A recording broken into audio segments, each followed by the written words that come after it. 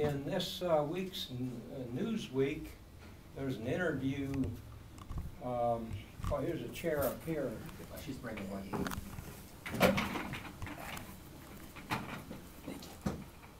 There's an interview with Dr. Stephen Cho, who is the current Secretary of Energy, and he indicated that the situation with energy in the United States, he used the analogy with the Titanic. And in my talk a little later, I have a similar analogy which is comparable. Energy change, big energy changes are coming, and these will not be without pain. And so I've made a scale of pain. Over on the left side is where it can be just another problem, the necessary changes. Over on the right side is economic chaos. And that may sound a little alarmist, but I think it's entirely a reasonable outcome. And then on the left, it tells what needs to be done, mainly recognize the seriousness. And on the right, there are such things as disinterested citizens and fail to recognize it really is serious and to blame someone else. And I think if there's enough interest, I can just leave a disk and then Michelle can run off copies if people are interested in the content. So the energy situation is like a waterfall. We're on a quiet river now, but lurking downstream is sudden disaster. And that's my analogy to the analogy of the Titanic. We look at some time scales relative to energy, and across the top is the United States voter for 40 years. And then down below, the time to transition to alternate fuels will be likely to 2 decades, 20 years. And then you look to see how long a senator's around, the president's around, House. And so in that 20 years, we may have, let's see, 4 divided into 20 is 5. We may have 5 different presidents. And so the thrust of this is it's the voter that's going to be around.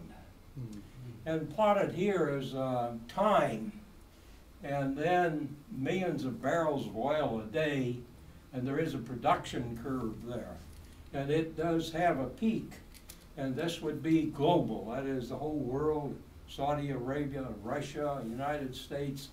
And that's kind of a speculative 2025, 27, 2070, alternate fuels will be very dominant.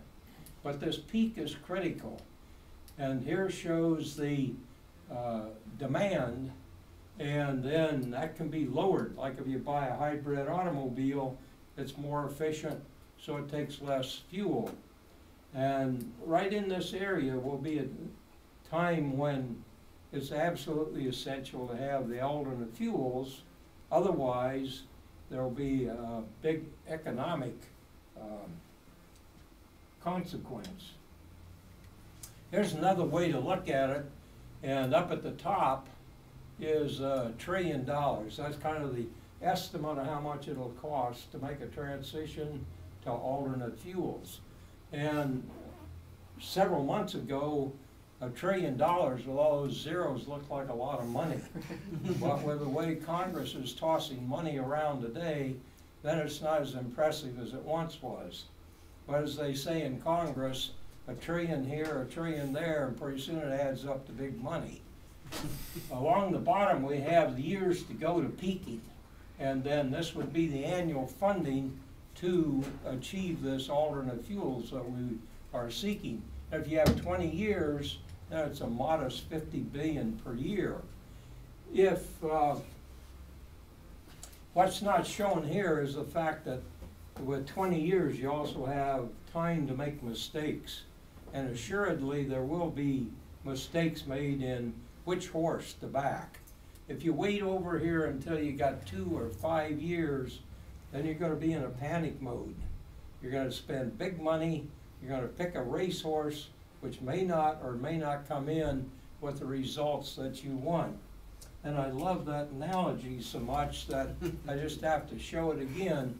So this is a ship of state, 5 years remaining to plan and do something, and you're almost in disaster. This is a cover of a Society of Automotive Engineers book that I've been studying. And how do you determine what fuel is reasonable to invest in as an alternate fuel? And you need to start with a feedstock, go through all the steps to finally deliver it to the vehicle. And for an example, suppose that we think about a fuel cell car in which the vehicle would be using, of course, a fuel cell with hydrogen. And up at the top, the feedstock could be water and electrolysis, or it could be methane, which is kind of the usual.